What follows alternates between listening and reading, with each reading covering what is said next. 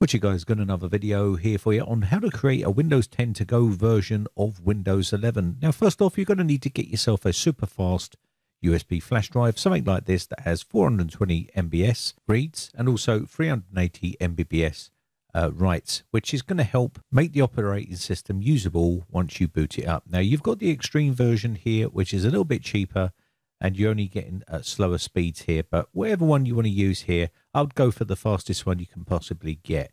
And make sure it's big enough to accept the operating system you're installing on it. That's also key.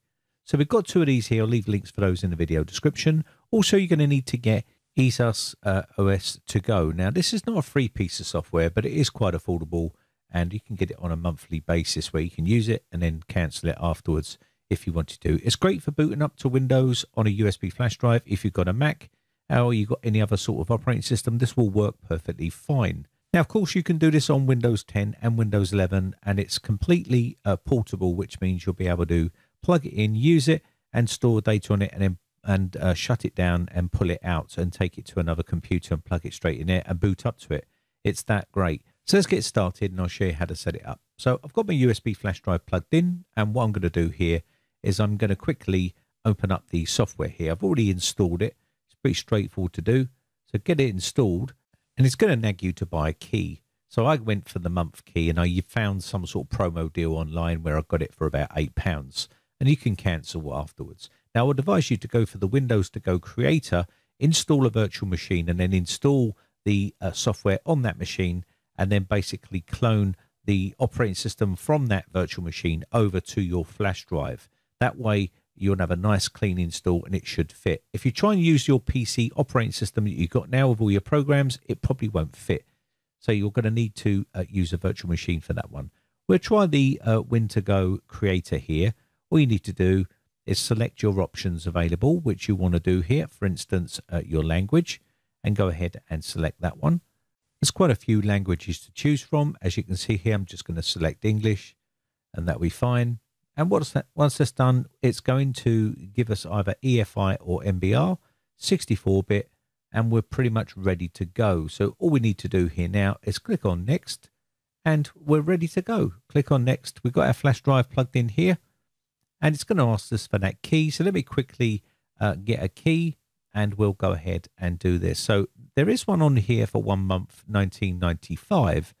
So I found a promo deal, so I'm going to quickly use that one. So this is the one I found online, and you can see here is a bit of a discount on here. I'm not affiliated or anything like that with this site. This is just one I found online, and I'm going to use this one here. Now, you've got the lifetime upgrades as well. If you want to use that, you can do.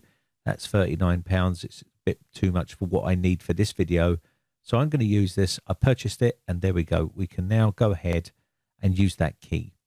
Now, I will give you a bit of a downside to this. Is once you use the key, you can only use it on that computer. It's not going to let you use it on another machine. I tried to install this on a virtual machine, and the program told me that basically the key was already used once. So it's only a one-time use for that, which is a bit of a letdown, to be honest. So let's go ahead and continue. We're going to click here, and it will obviously permanently delete all the data on that USB flash drive. So make sure you don't have any information on there that you want to keep.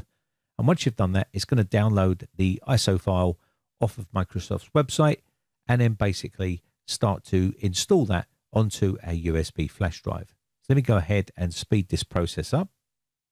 Now, this is going to take a fair bit of time to do, so sit back and watch the process. Again, once this is done, you'll be able to choose the boot order for this USB flash drive and boot to it. Even if it's on a Mac or Linux-based system, it will still boot to your Windows to Go Windows 11 version. It will still boot to that. And there we go. That is now pretty much complete, and that took 51 minutes, as you can see there on the SanDisk Ultra. That was, so it wasn't the fastest one, and it did take a bit of time. But now basically all you need to do is close this down.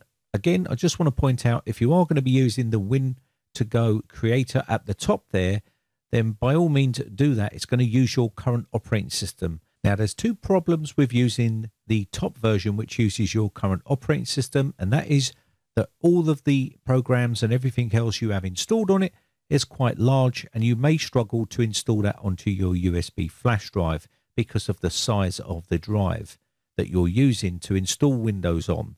So just bear that in mind. And the other problem is if you use it and install it on your PC and you try to then install it on a virtual machine, you're going to run into an issue where the key has already been used, because it uses the key and the machine code that it generates when you install it onto that PC.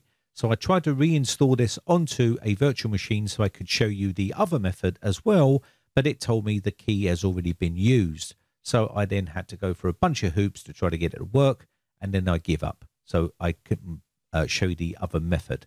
But other than that, it does work pretty well. But just bear that in mind before you go out and purchase this, if you are going to look to do this sort of thing on a USB flash drive. There is other ways of doing this as well. If you want to see some other ways, let me know in the comments section below. My name has been Brian from briteccomputers.co.uk. Just want to say a quick shout out to all my YouTube members who join my YouTube members group. I really do appreciate the support. Quick shout out to Casso Time, Big Daddy, Gary Belts, Mike Bigness, PC Repair Tech, Albert Houston, Jedi Buddhist, Geo Sam, Phil's Computer Repair, and Welsh Tony 1. I shall catch you in the next video. Thanks again for watching. Bye for now.